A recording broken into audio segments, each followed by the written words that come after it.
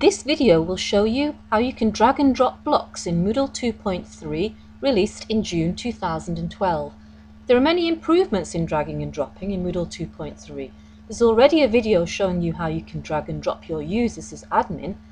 Let's now go into a course and take a look at the blocks. It's been possible for a while with Ajax enabled to drag and drop the central sections, but I'm going to turn on the editing and do the same with blocks. If we look at the settings block on the right, I can click anywhere in the title area. I get a crosshairs icon, and because this particular theme enables me to, I just drag and drop the settings block over to the left. It's the same with the community finder block here. I've just dragged it and let go, and I've moved it up above other blocks.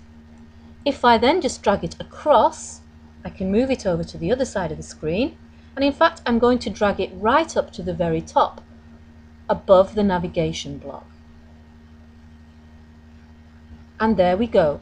So now we can drag and drop blocks in the same way that we've been able to drag and drop topic sections. And so that's dragging and dropping blocks in Moodle 2.3.